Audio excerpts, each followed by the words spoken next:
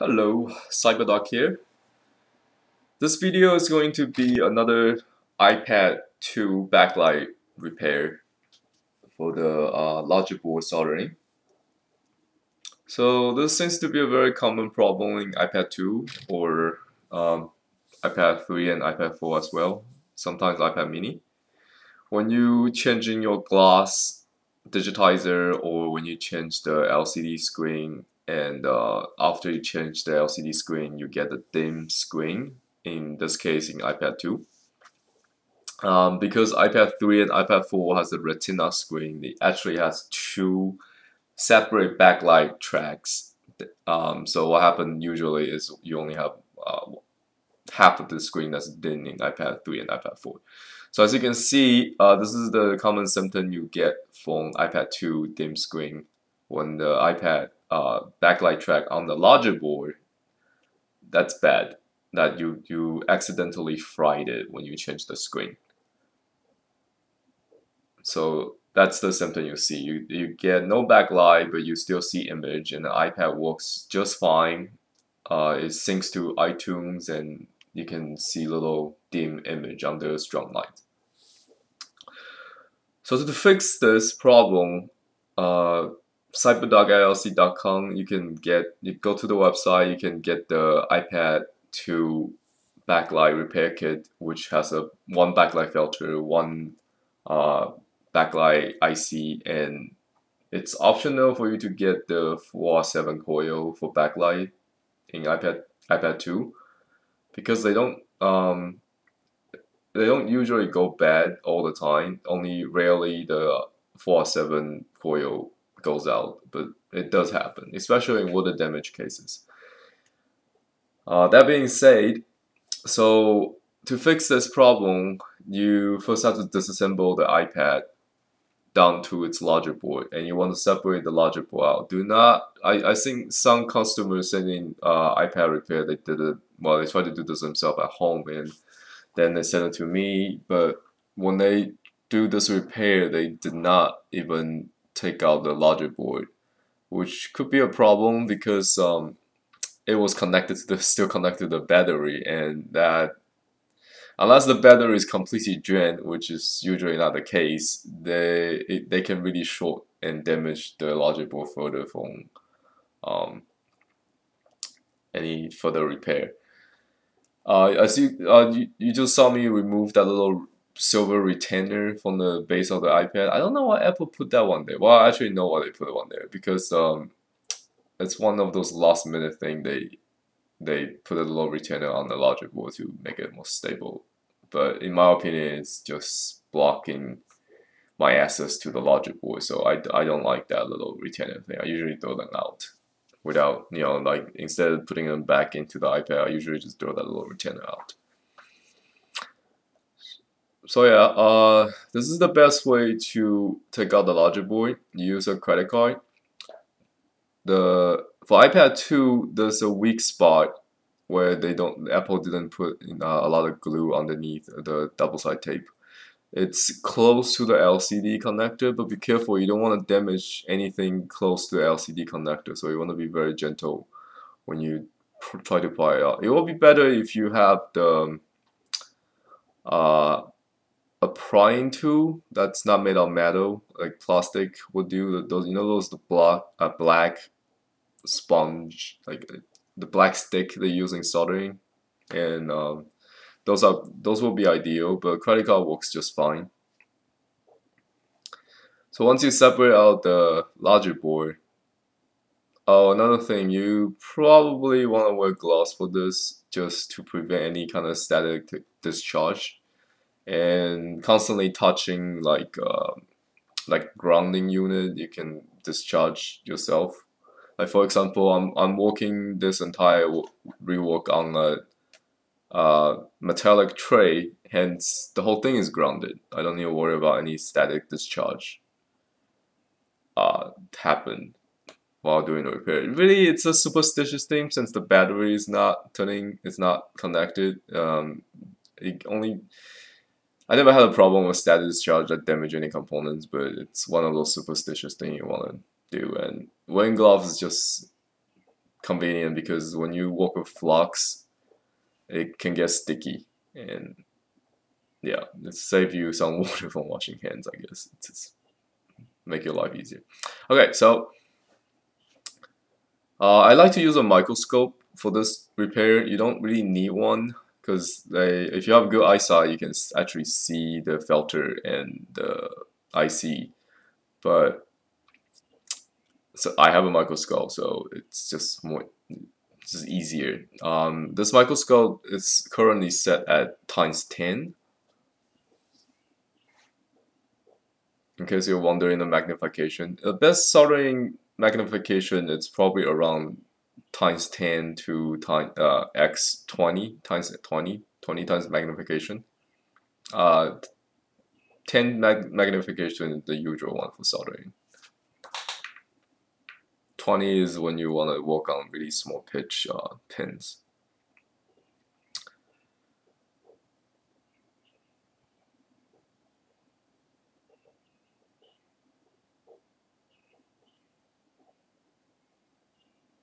I like to listen to. I guess I'm right now in the video. I'm picking a radio station from Pandora.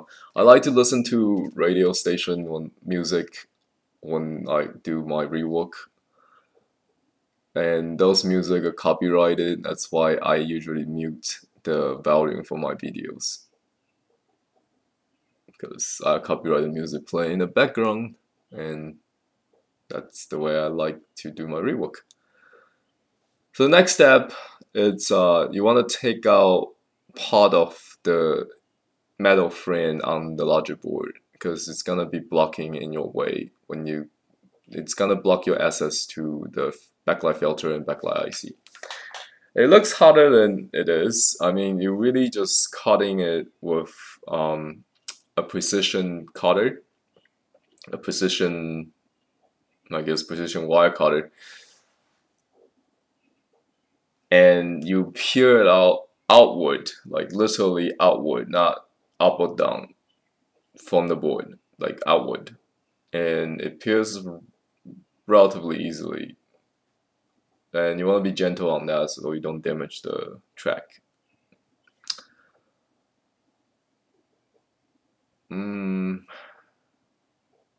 Let's see what else. Oh, right. If you don't have a precision wire cutter, you can use a toe nail clipper. That will work also. But I mean, the cost just about the same, so you might as well get like a precision wire cutter. But if you don't have that, you can use a toenail clipper. That will work just fine to cut the metal frame in iPad 2.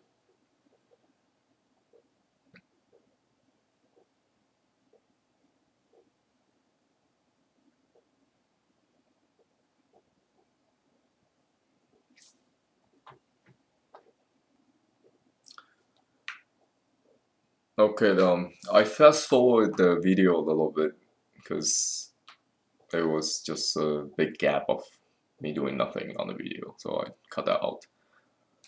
Now, using your wire cutter or toenail clipper,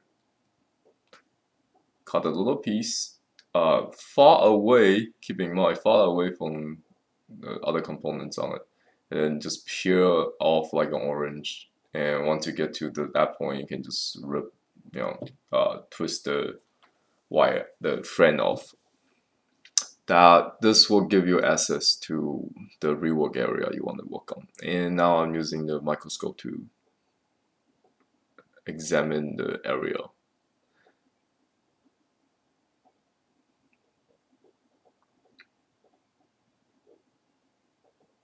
You can get the no-cling flux. I'm holding the video right now from CyberDoc.com.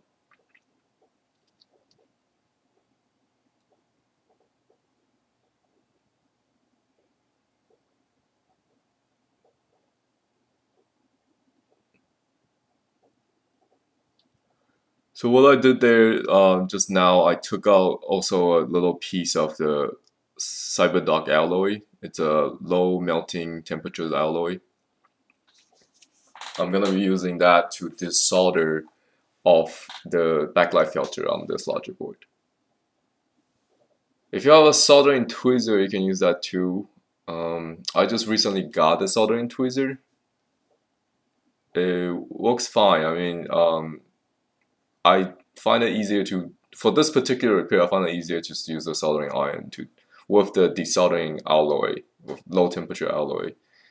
The soldering tweezer actually works very well as well with the desoldering alloy. I don't think it works. It doesn't work that great without the alloy. So I've been lazy, I guess. Since I started using this alloy, it's I don't even know how to do this repair without it. It would be kind of difficult because it might damage the trackpad with high heat. So the idea is that since this CyberDoc alloy, it's low melting temperature and it will stay molten when you heat it up. So the concept is that you want to mix this alloy with the original solder that's on the logic board, and as long as your soldering iron is hot enough, like 300 degrees Celsius and above, that can melt the original solder, and the solder will mix. And once it mixes, it will be easier to melt it down and remove it at a lower temperature. And that will prevent the solder pad on the logic board copper pad get damaged from high temperature or force, for example. And it's kind of like flux. Think of it. Since once the alloy is melted like liquid, like another good thing with flux is that it conducts heat from the soldering iron to the part that you want to solder, and the alloy itself will work just like flux because it's a medium that transfers heat. So that's another reason why it's good for desoldering, because on top of that, it would lower the combined melting temperature. It also transfers heat very well to the components. So that's pretty much the basic concept. The important ones that I'm using this alloy. Again, you can get the flux and the alloy from CyberDocLC.com. In case you were wondering, the web link address is underneath the description of this video. So so when I was using soldering iron before, I already removed the filter and I just put a new one on with some flux residue on already. Now I'm working on the microscope and I'm using my heat gun at low airspeed. You don't want to use high airspeed on this. You want the minimal airspeed on this. And I think my temperature is either set at 150 degrees Celsius or 200 degrees Celsius for this repair. I'll probably set at 200 just to speed things up a little bit. When you use a hot air gun, you don't need to worry about damaging anything unless it's plastic. When you use, well, you don't need to worry about damaging anything at all when you're using 200 degrees Celsius. The plastic melts, like even plastic on a logic board, it melts above 250 degrees Celsius. So you can put that. It's kind of like a hot air dryer. You can use that as long as you want. Actually, this actually will work if you don't have a hot air gun. You only have a hot air blower, dryer, or you don't have a heat gun. Basically, a hot air, like regular hair blower, will work for this because the alloy I used will melt at 58, 57 degrees Celsius, and I think regular hot air dryer goes up that high if you use like low speed and high heat.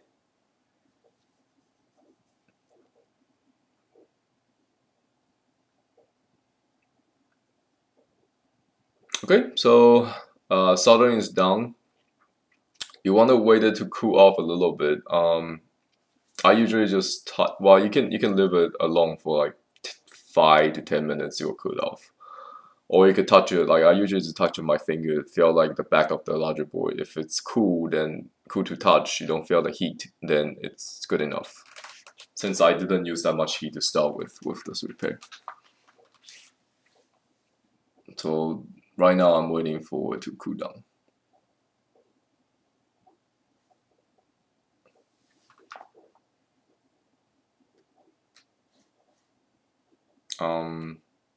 Yeah, you don't want to plug it into the battery when the logic board is still too hot.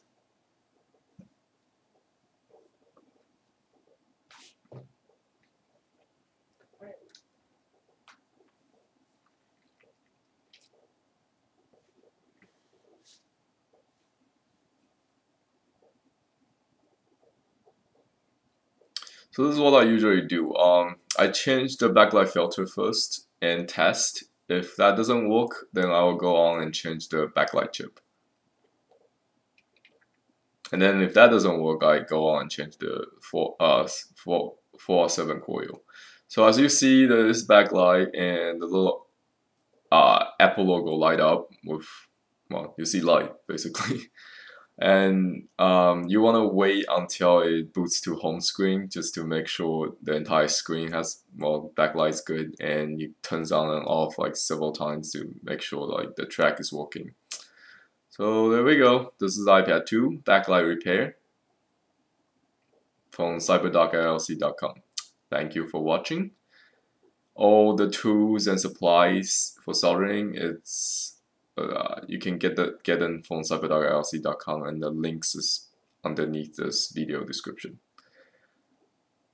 This is CyberDoc. I will see you next time.